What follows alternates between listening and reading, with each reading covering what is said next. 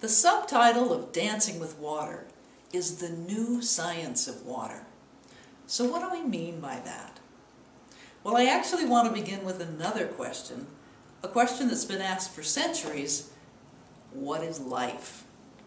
And as we get closer to answering that question, we're discovering that one of the big differences between living and not living is the flow of energy.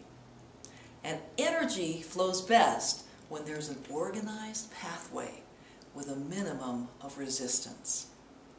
The kind of organization we're referring to here exists in crystals.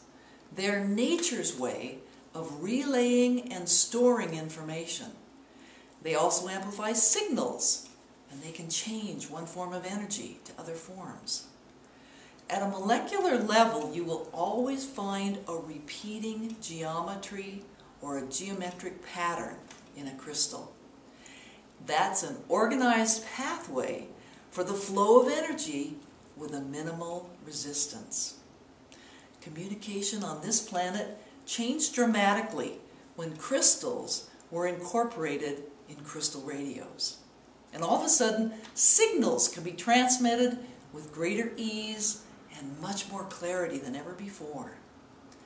Today, crystals are used in many solid-state technologies.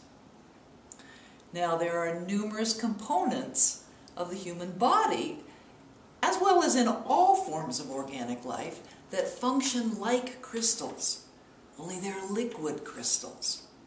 And these liquid crystals work with a special phase of water to form an informational signaling network that provides the pathway for the flow of energy and the flow of life force. We refer to this special phase of water as liquid crystalline water. Interestingly, not only does the unique molecular structure of liquid crystalline water provide a pathway for the flow of signals and information within this liquid crystal, but the flow of energy itself supports its structural stability. Now, our new sciences reveal that life itself can now be defined in terms of organization and ingredients, rather than simply just a gathering of ingredients alone.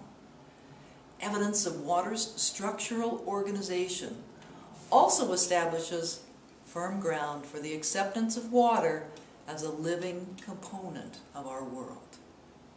And that brings us to another facet of what we call new science. There are spiritual aspects to water that have been forgotten. Many of the new sciences are more heart-centered, and they help us address the spiritual aspects of water. So, what is the new science of water? Well, number one, it's an investigation into water's liquid crystalline phase, how it can be established and maintained, and how it can be used to support health and evolving consciousness. And number two, the new science is also an awakening to the spiritual side of water, the side that speaks to our hearts and connects us with Mother Earth. Melanie and I believe the book Dancing with Water will open your eyes to things about water you never knew, and it will open your heart to an old and dear friend. Join us for a refreshing new science view of water.